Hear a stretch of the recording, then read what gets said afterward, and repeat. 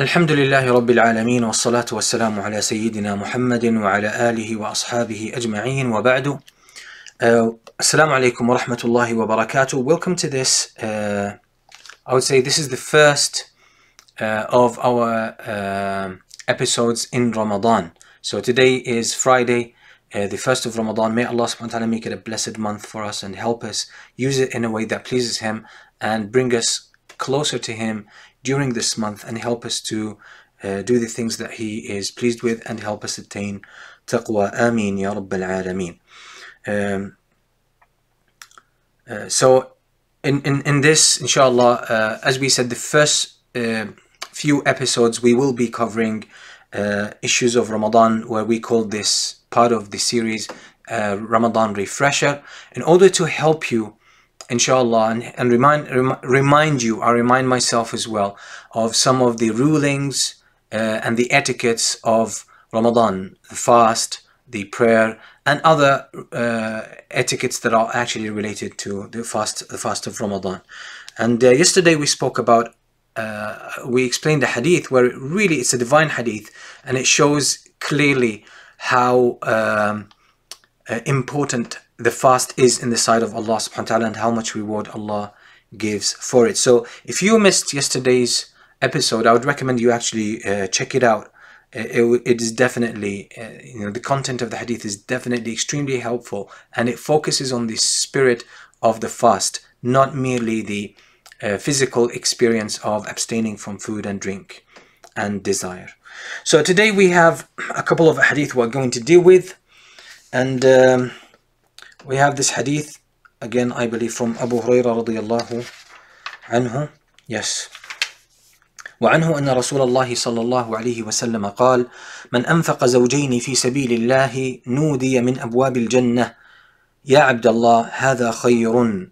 فمن كان من أهل الصلاة دعي من باب الصلاة، ومن كان من أهل الجهاد دعي من باب الجهاد، ومن كان من أهل الصيام دعي من باب الريان، ومن كان من أهل الصدقة دعي من باب الصدقة. قال أبو بكر رضي الله عنه: بأبي أنت وأمي يا رسول الله، ما على من دعي من تلك الأبواب من ضرورة، فهل يدعى أحد من تلك الأبواب كلها؟ قال صلى الله عليه وسلم: نعم وأرجو أن تكون منهم. متفق عليه. This hadith is collected by Al-Bukhari and Muslim on the authority of Abu Huraira radiyallahu anhu, that Allah's Messenger sallallahu alayhi wa sallam said, whoever spends through two avenues, two things, like basically whoever spends in this for the sake of Allah through a variety. For example, the scholars mentioned that a person gives a dirham and gives a dinar, or the person, for example, gives sadaqah and they pray. So any kind of goodness, or any kind, and specifically here there is something about spending in this hadith. Anyone who spends more than one kind for the sake of Allah. So you can spend food, you can spend money, you could extend some other clothing maybe, or any type of help. So whoever spends in a variety of ways, Allah subhanahu wa ta'ala, for the sake of Allah, he will be summoned, or he will be called by the gates or through the gates of Jannah, meaning on the day of judgment. Ya Abdullah, O servant of Allah, هذا خير. This is such a great thing. This is a great, this is good. So what you spent is actually good. And meaning, this means basically you're going to receive the reward of the good that you have offered. فمن كان من أهل الصلاة دعي من باب الصلاة. So whoever excelled in the prayer, was one of the people of the prayer, this person will be called or summoned to enter paradise through the gate of Salah. ومن كان من أهل الجهاد دعي من باب الجهاد. And whoever is from the people of jihad, he will be summoned to enter paradise through the gate of jihad. ومن كان من أهل الصيام دعي من باب الريان. And if a person is from the people of fast, person used to fast a lot and fast properly as well. This is not only about quantity, but quality is a big factor here. This person will be called to enter paradise through Bab al-Rayyan, which is specific for the people of fasting. وَمَنْ كَانَ مِنْ أَهْلِ الصَّدَقَةِ دُعِيَ مِنْ بَابِ الصَّدَقَةِ. And whoever excelled in giving charity, giving to people in need, or spending in any avenue of good for the sake of Allah, then they will be summoned to enter paradise through the gate of as-sadaqah, through charity. Abu Bakr radiallahu anhu said, O Messenger of Allah, it seems that there's no harm that if a person is summoned to enter paradise through all of these gates. So is it possible that someone could be called to enter through all of these gates? Is it possible? The Prophet ﷺ said, yes, indeed. And I hope, and it's likely, that you are one of them.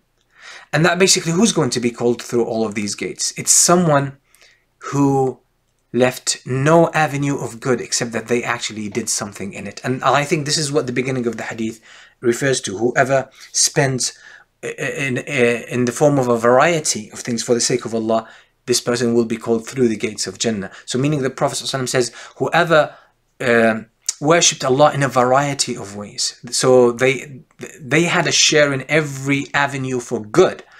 Let's say, for example, the prayer, the fast, jihad, the sadaqah, charity, knowledge and learning and teaching, and any other form of good. So if a person is very keen to offer Allah subhanahu wa ta'ala, show their devotion to Allah subhanahu wa ta'ala through many of ways, and they seek these ways, then this person probably will be from the people who will be summoned to enter from any of the gates of paradise they wish. The following hadith: وعن سهل ابن سعد رضي الله عنه عن النبي صلى الله عليه وسلم قال: إن في الجنة بابا يقال له الريان يدخل منه الصائمون يوم القيامة لا يدخل منه أحد غيرهم يقال أين الصائمون فيقومون لا يدخل منه أحد غيرهم فإذا دخلوا أغلق فلم يدخل منه أحد. متفق عليه. This hadith is also collected by Bukhari and Muslim from Sahal bin Sa'd radiyallahu anhu, that the Prophet ﷺ said, in Jannah there is a gate called Ar-Rayyan, and the fasting people, the people of the fast, will enter through this gate on the Day of Judgment. None else will enter through it. It will be called out, where are the people of fasting? So they will rise, and obviously they will enter through it, and no one else other than them will enter through it. And once they enter, all of them enter through it, it will be shut, and no one else will enter through it afterwards. And this shows this is a privilege for the people of fasting, that Allah subhanahu wa ta'ala made a particular gate in paradise for them specifically to enter through it. And there are people that, probably you maybe know some of those people, who the fast for them is such a great thing. It is something that they really excelled in. You find them, those people, other than fasting Ramadan, they fast maybe 3 days a month, or Mondays and Thursdays, or maybe every other day.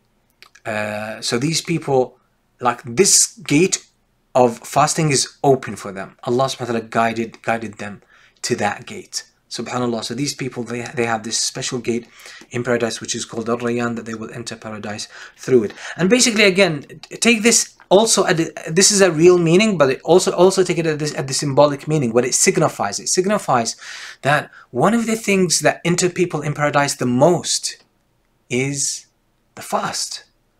And this basically invites us to take it more seriously, in the sense, do it as we described yesterday. Do it from your heart and maintain this spirit of fast. Do it, let your soul be fasting as well, not only your body. And we're going to come to some hadith about that pertain to the etiquettes of fasting, that show that fasting actually is a matter of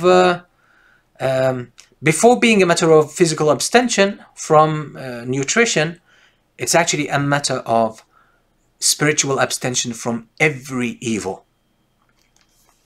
And actually, you know, some of the early scholars, some of them, even at the time of the Tabi'een, some of them actually were of the opinion that if a person does not give up, let's say, swearing or using bad words or gossiping and backbiting, So during their fast, if they actually engage in these things, that their fast breaks, that these things break their fast.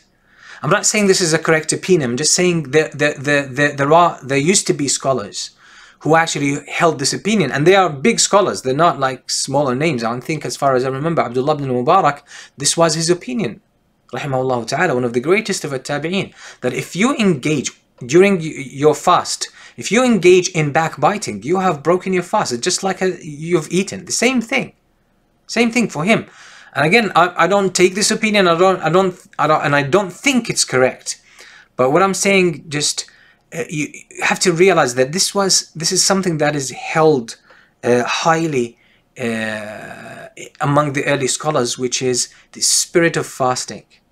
The spirit of fasting. And by the way, the fact that this opinion is incorrect, that someone, if they engage in gossip, that their fasting will break, doesn't mean that they will not be deprived of reward, because the person might be deprived of the reward. Not that gossip just eats up the reward of the abstention, but what it basically means, if a person is engaged in abstention from food and drink, and this comes from the essence of a pure heart, and if this essence is there, then the fast is correct. And if this essence is there, the person would not engage in gossip. But if a person engages in backbiting, this shows they're not acting from that core.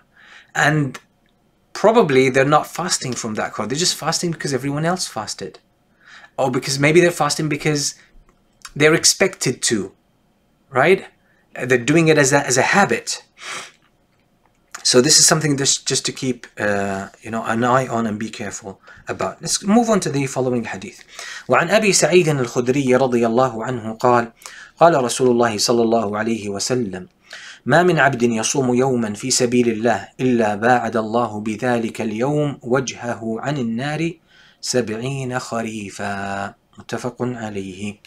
Again, this hadith is collected by Al-Bukhari and Muslim on the authority of Abi Sa'id Al-Khudri radiyallahu anhu قال, that Allah's Messenger sallallahu alaihi wasallam said, ما من عبد, any servant who fasts a day for the sake of Allah, except that Allah subhanahu wa ta'ala will distance the face of the servant away from the hellfire by a distance that is equal to 70 years. 70 years. And again, it's not about calculating what the 70 years mean in terms of distance, but that means that just focus on the point behind this hadith, which is that when a person fasts, Allah subhanahu wa ta'ala protects them from the hellfire. Allah keeps the hellfire away from them by a huge distance. A distance that is even unthinkable, something that is beyond our comprehension. Just by fasting one day. And that means, that just shows you how much reward there is in fasting. And the reason we're mentioning these hadith is just to help us appreciate that as you are fasting, you are, again, you're taking there's a great undertaking that you are engaged with. This is such a great thing. So just be mindful of what you are doing. What you are doing is something great. Don't be limited to the mere physical abstention. It is such a spiritual and profound engagement. And you are doing something that the Creator of the heavens and the earth is pleased with. And it's something that He appreciates. And it is something that He has prescribed. And this is something that He rewards immensely for. And part of this reward is that if you fast sincerely, and this fast should come from your heart again, and should be sincerely done for the sake of Allah, no other motives, no other agenda. You do that for the sake of Allah subhanahu wa ta'ala, Allah keeps the hellfire away from you. And what that means, when the hellfire is kept away from you, you're just getting closer to paradise. And that's just by fasting one day. Imagine what happens if you fast the whole month of Ramadan, sincerely, for the sake of Allah. And you observe the etiquettes. The inner etiquettes, which is that it's done sincerely, it's done for the sake of Allah, comes truly from your heart, and you're doing it in obedience to Allah. You feel the sense of servitude as you are performing it. And again, here I just want to draw your attention that you could do the fast, by the way, for health reasons. But again, you don't want to keep this as the center of your heart. You want to perform your fast just because Allah legislated it. That's it. Now, if in your mind, at the back of your mind, you have this notion that anyways, I'm just gonna get the health benefits as a byproduct of that, that's fine. But don't let that be the source of your motivation. Don't let that be the source of your energy and your patience to keep up with fasting. That's what you want to do. And it's a very subtle thing. But you don't want to fight with it. What you want to do is just focus. Don't give your attention. Because many people say, how can I make my attention for Allah subhanahu wa ta'ala? And again, it shows that this person thinks that attention is something like it's just like an object you move here and there, and it's not. Inner experiences are never like physical objects that you handle with your hands. It's not the same. It doesn't work that way.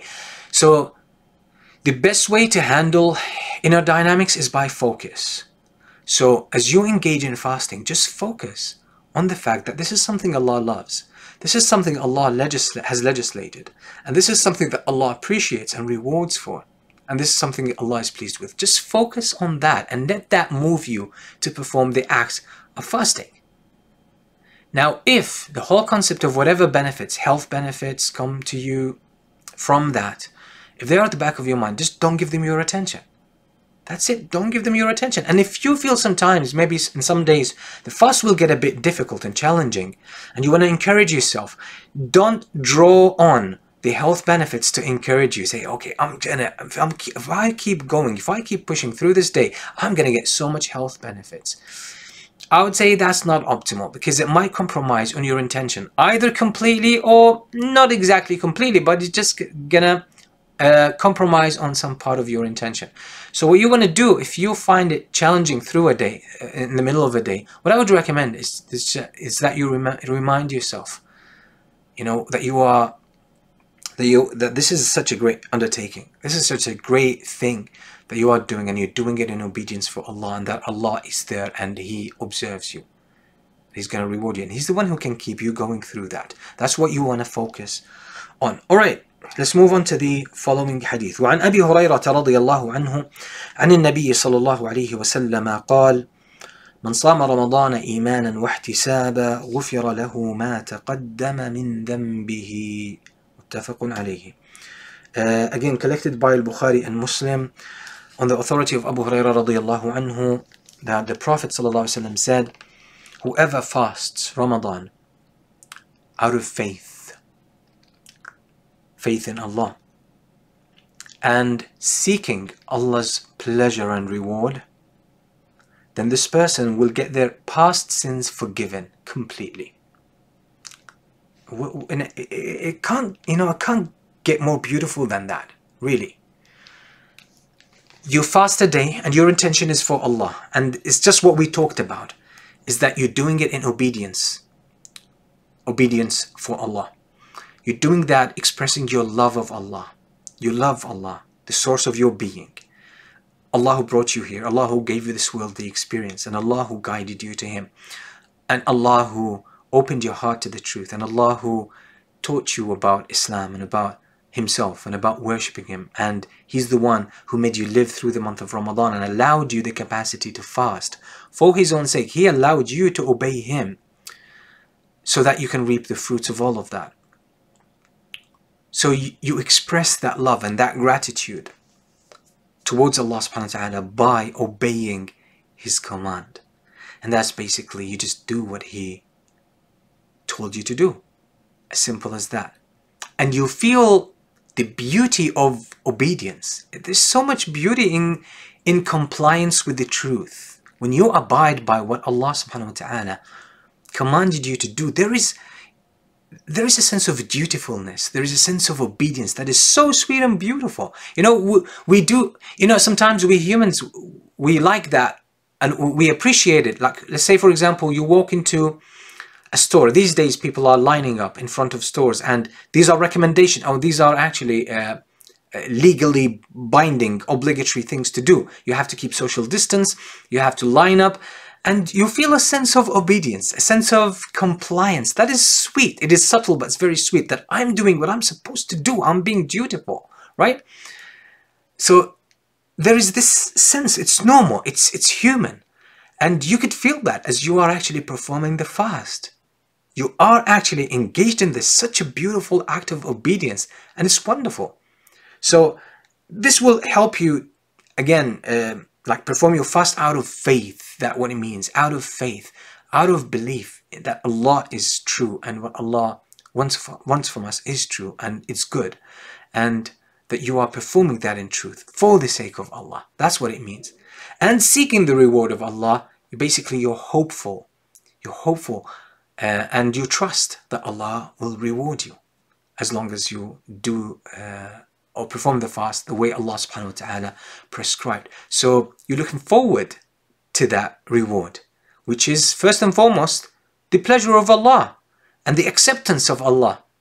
And then the other rewards, which is protection from the hellfire and then admittance into paradise. These are such beautiful hadith, and again they just show us, subhanallah, how important and beautiful this act that we are doing now. So again, something that would, one of the most important things that will help us actually feel the spirit of Ramadan and get engaged with it is to not give so much attention to the physical experience of hunger and thirst.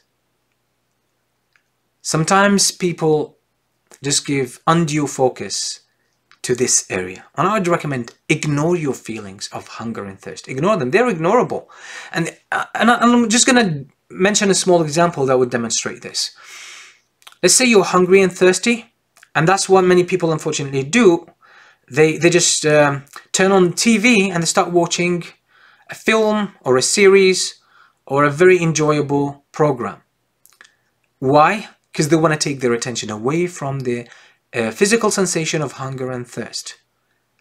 And thus they can, as they say, kill the time and forget about the hunger and thirst.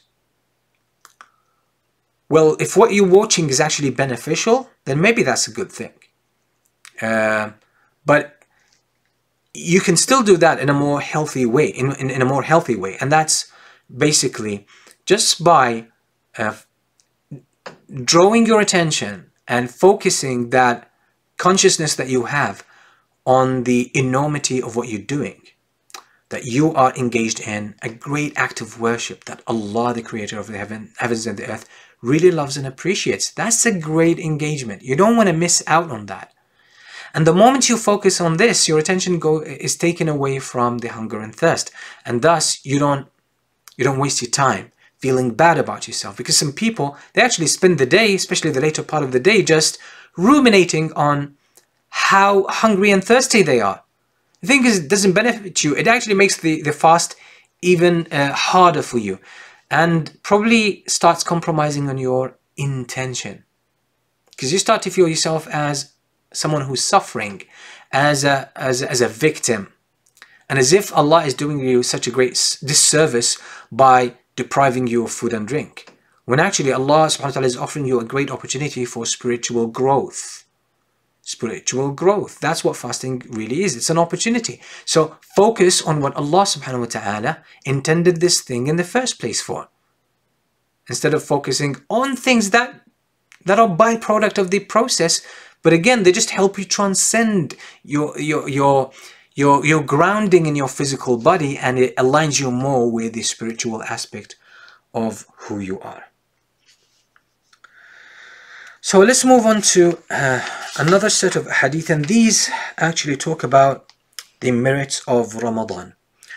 So this hadith is from Abu Huraira radiallahu anhu again. وعنه رضي الله عنه أن رسول الله صلى الله عليه وسلم قال: إذا جاء رمضان فتحت أبواب الجنة وغلقت أبواب النار وصفدت الشياطين. Collected by Bukhari and Muslim on the authority of Abu Huraira radiallahu anhu that Allah's Messenger sallallahu alaihi wasallam said, when Ramadan arrives, the gates of Jannah are open, and the gates of the hellfire are shut and locked, and the shayateen are locked up.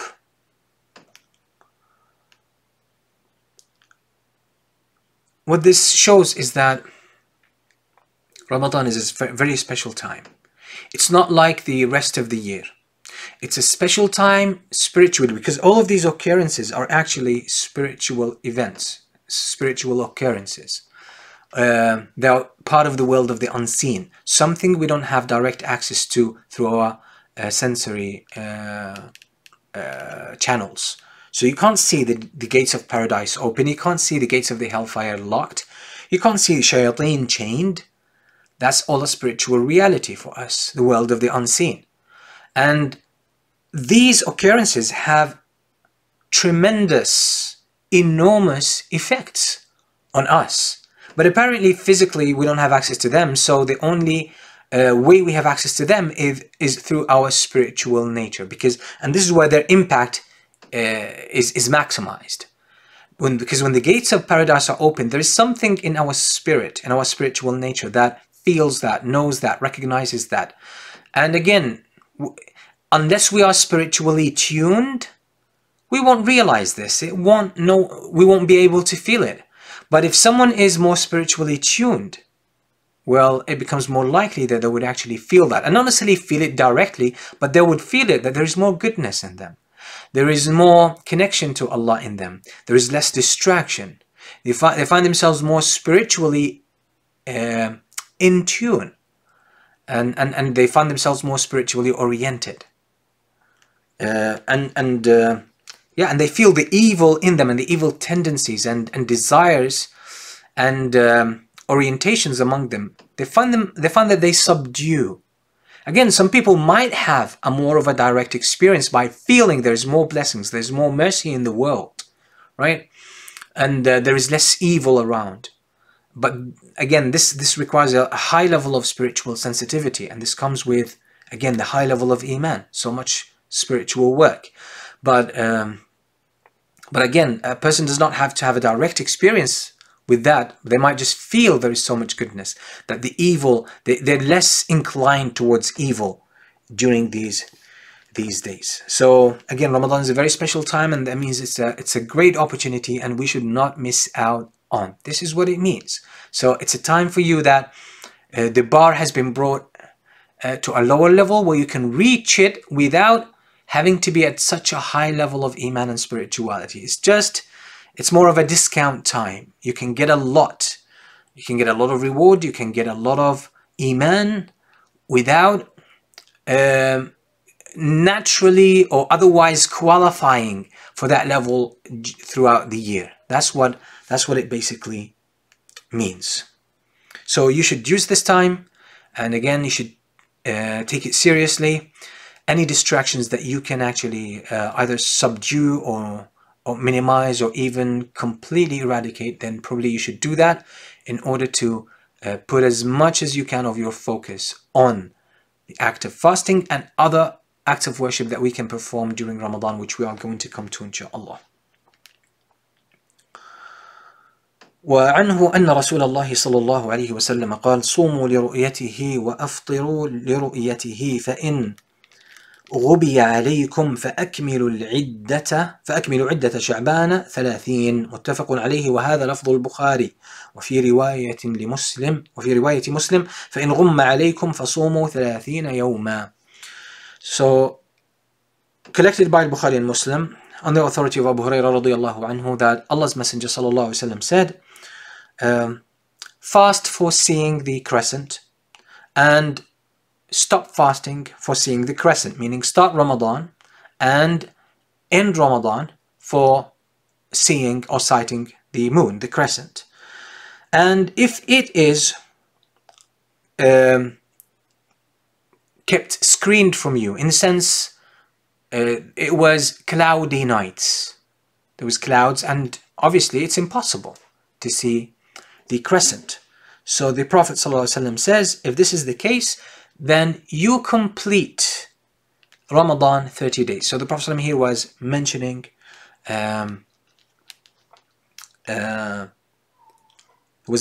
the fast of Ramadan, that Ramadan should be completed 30 if again you were screened from seeing the crescent on the on the 29th night. You could not see the crescent due to the clouds. Okay, due to the clouds. And this also applies to the month of Sha'ban, which is before Ramadan, whether if it's 29 or 30 days, because the lunar months are either 29 or 30. So this is why you have to start observing them beforehand. So if you see it the month of on the 29th of Sha'ban, if you see the crescent of Ramadan, then on the 30th night you see the crescent of Ramadan, then Sha'ban is 29 days. Same thing applies at the end of Ramadan. The Prophet ﷺ is basically here giving us a hadith, and he's demonstrating how we mark the beginning of the month and the end of the month. So with this, inshallah, we finish our first session in Ramadan, during Ramadan. Again, don't forget to make dua for yourself and for us and for everyone, all the Muslims. May Allah subhanahu wa ta'ala make it easy for everyone, and may Allah subhanahu wa ta'ala accept our fast and our recitation of the Quran. Again, my recommendation is utilize this month, take advantage, do your best. It is such a great opportunity. And again, with the lockdown, many things are just easy for us, because most of us have way more time than we had in previous years.